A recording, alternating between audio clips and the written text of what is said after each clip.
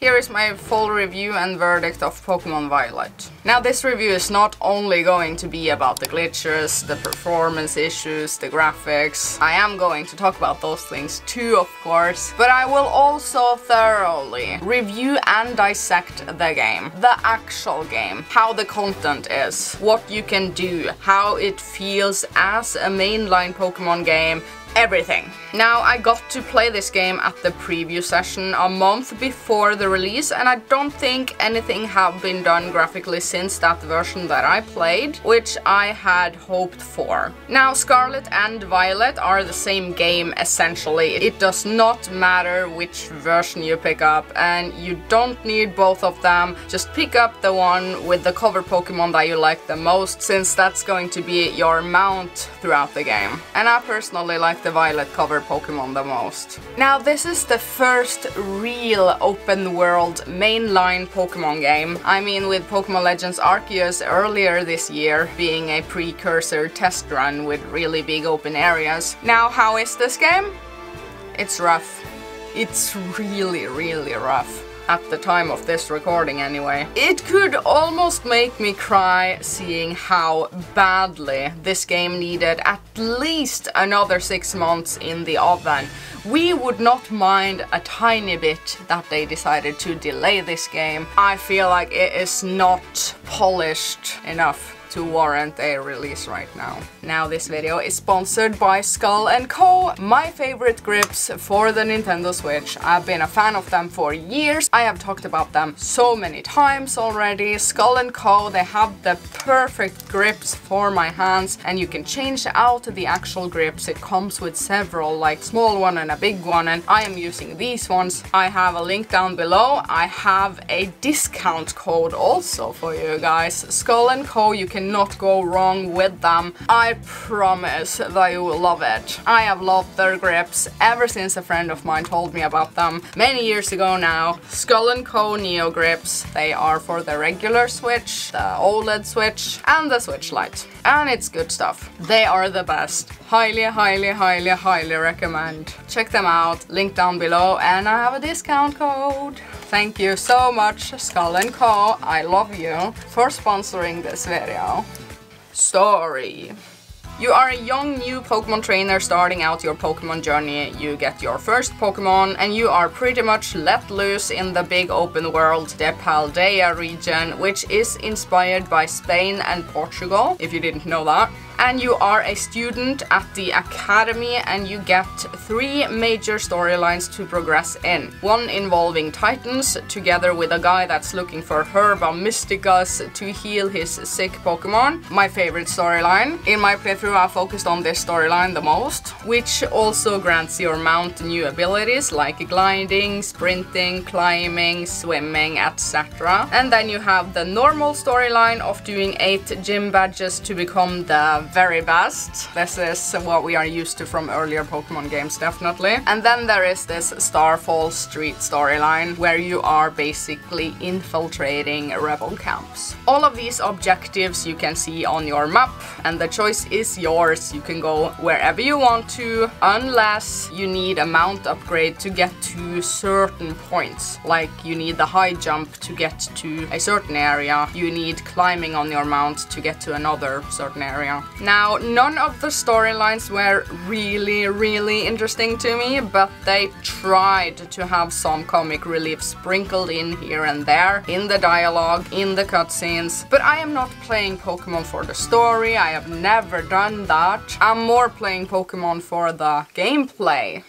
In the gameplay, a lot of the things that you do in Scarlet and Violet are actually fun to do. The open world and the exploring and the picking up items that are sparkling on the ground, you know, exploring, that is fun to do in this game. That is what I did the most in this game. And the quick style battles, like the Let's Go battle thing, where you send out your Pokemon and they real time sort of... I did that a lot, which is so much fun. I don't know why, but I found that very enjoyable, and I did that all over the place and all the time. I sent out my Pokemon and I watched it rake in some quick XP. Having a mount that you gradually get improvements for felt great, and guys, the multiplayer is good. Maybe not as good as it could have been if the game's performance was at least decent, which it isn't, but I did find enjoyment in the multiplayer of this game. Maybe that has something to do with the people that I actually played with, making it fun. I traveled the lands together with Copper from the Discord, finding gimme goals together, and she was showing me where she found some interesting Pokemon. You can play online together with friends and traverse the land, and you both can do your own thing together in the world.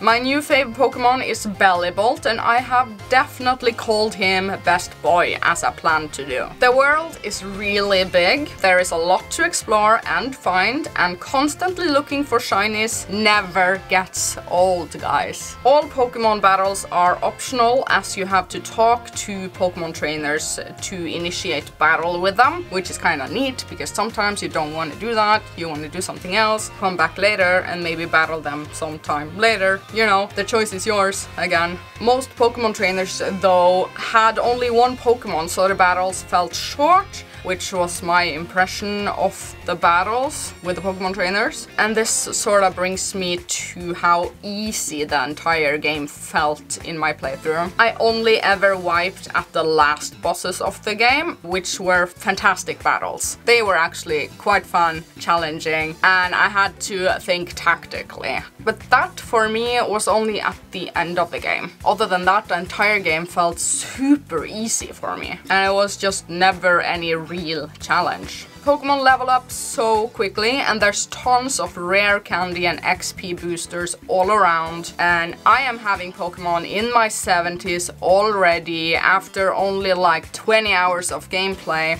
That is unheard of coming from older Pokemon mainline titles. It is just too easy.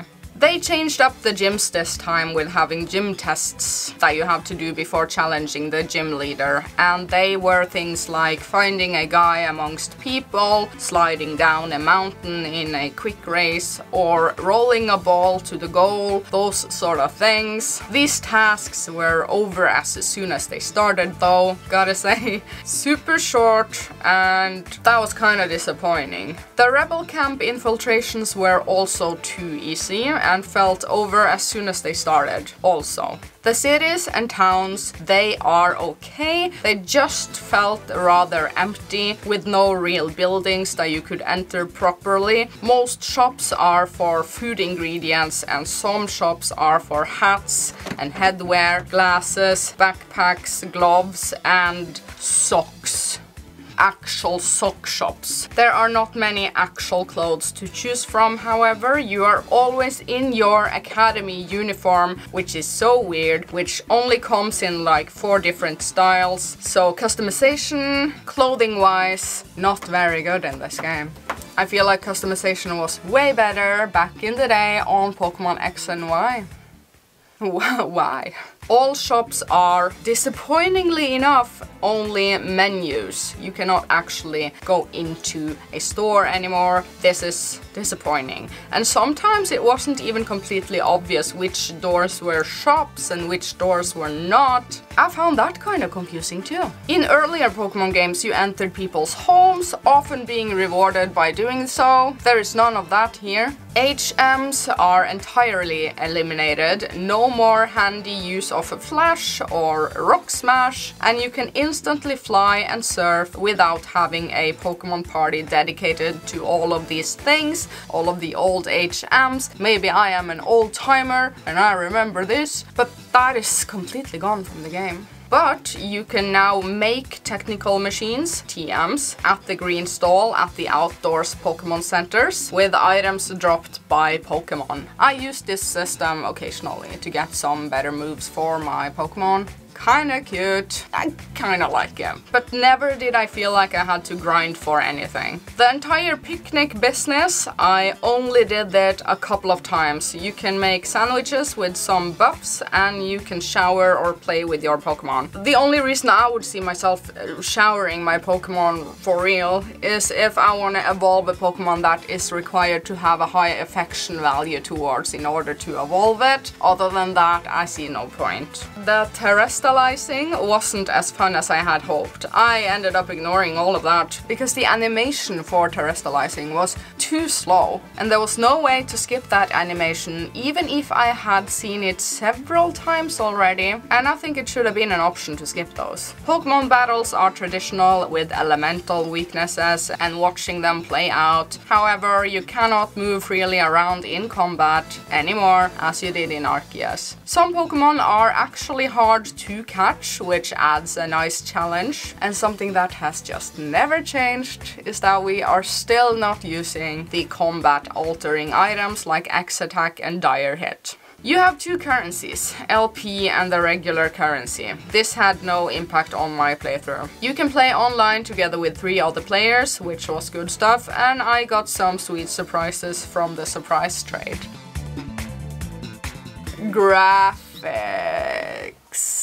There are visual glitches, gameplay glitches, frame drops, stuttering, blurriness, short draw distance. The works! It's not a game that feels graphically and performance-wise finished at all. And I think the developers, deep down, they know this too. It ruins what could be a very enjoyable open-world fantastic Pokemon experience. It is just not acceptable. This performance is the worst I have seen in a first-party Nintendo title ever. I am speechless with how this game runs. Which is a shame, because it is a perfectly fine game otherwise. This has to be fixed. I have only played it in handheld, but people say it's even worse blown up on the big screen on TV. To our surprise though, some cutscenes and close-ups are incredibly sharp and good looking, which is so surprising, and it puts me off. Suddenly the game decides to look sharp and good, but that only happens sometimes. The cities and the world designs are sometimes good. I mean, I like the world. Animations are acceptable, absolutely. There are around 400 Pokemon to capture in this world, all with animations for every move that they can perform. It is a game that wants to look good.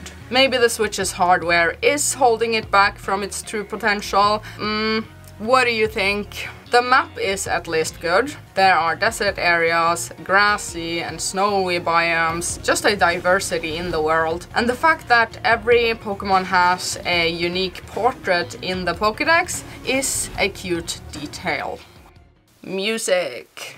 Some of it is good, some of it is really repetitive. Like the music that you start out with when you're designing your character, it drove me nuts and I had to turn down the music while I was doing that. However, there is still no voice acting in a mainline Pokemon game. Don't we think it is about time, just about now? I mean, why? Like actual why? Because sometimes it's just so weird to see characters just move their mouths in super big cutscenes. I mean, I like the silent protagonist style that games like to do, but at least make other NPCs talk. Sound effects are absolutely stellar in this game. There is the Pokemon cries, you have the rivers, the torches, the menu sounds. It's all true audio satisfaction. Pokemon has always been really good with the sound design. The music is also sometimes techno and house music, which I like, and there's just not much to complain about in this section. Major complaint though is that the shinies in the wild, they do not give off any sparkly sound effect or anything, which can easily make us miss out on getting any shinies. In Arceus we had that little sound effect going on when we were near a shiny Pokemon. There's none of that right now. The Pokemon doesn't even sparkle. I mean, you gotta know what color a normal Pokemon is, and you have to sort of know that seeing a shiny, which is terrible.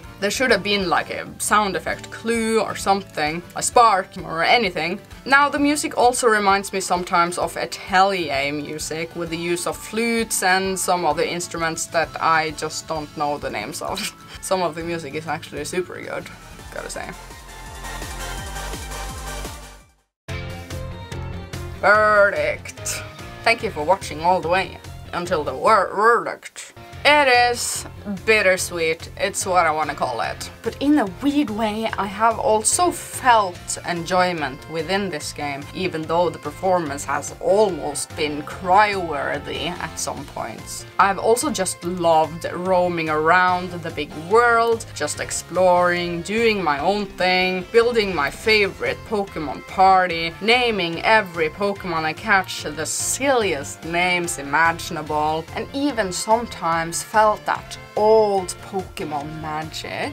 And that is why it is a shame that it was released in this state. I am torn between these two feelings and it is not good. So here are some other complaints other than performance issues that I have with the game. Why isn't Pokédex and Profile in the main menu? It would have made more sense to have them there instead of within the map.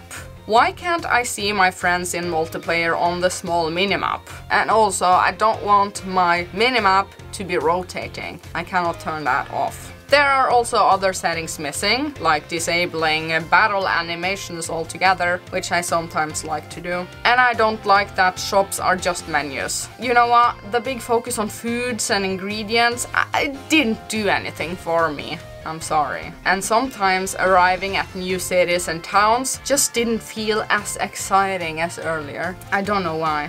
I am giving Pokémon Scarlet and Violet a 7 out of 10. It is bittersweet right now. If they fix all of the troubles with the performance, and you are a Pokemon fan, it could actually potentially maybe be an 8 out of 10, because exploring the world and the open world, it is fun, and the multiplayer is good, sort of thing. But as of right now, it's a 7 out of 10. Now check out the Neo Grip from Skull & Co, link down below. Super good stuff. I am a big fan of Skull & Co. Check that out down below with my link. Now thank you so much for watching, and I will see you later. Hit like on my video and leave a comment down below what you think. What do you think? Thank you for watching. Bye!